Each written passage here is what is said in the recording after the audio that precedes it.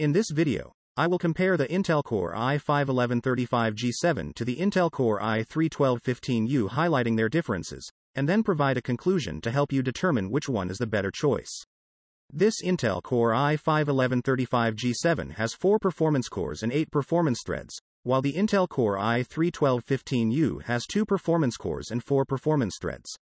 Additionally, the 1215U has 4 efficiency cores and 4 efficiency threads. Having more cores and threads allows the processor to handle more tasks simultaneously and efficiently.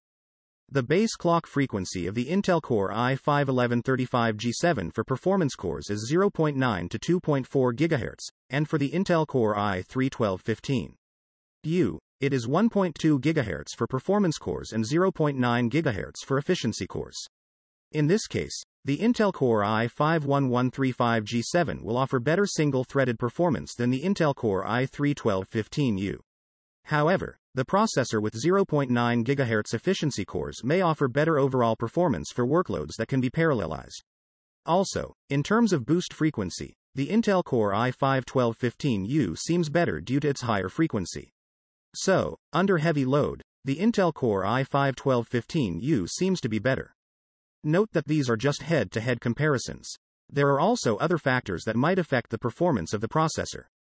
The L1 cache of the Intel i5-1135G7 is greater than that of the Intel Core i5-1215U, so the Intel i5-1135G7 performs better because it requires fast access to small amounts of data.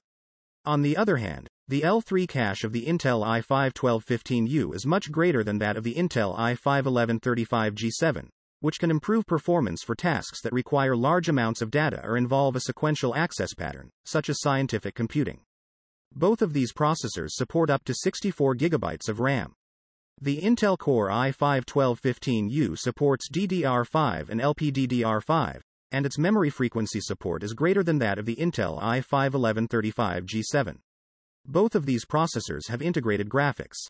The graphics frequency of the Intel i5-1135G7 is slightly greater than that of the Intel Core i5-1215U, so for graphical tasks, the Intel i5-1135G7 might work slightly better.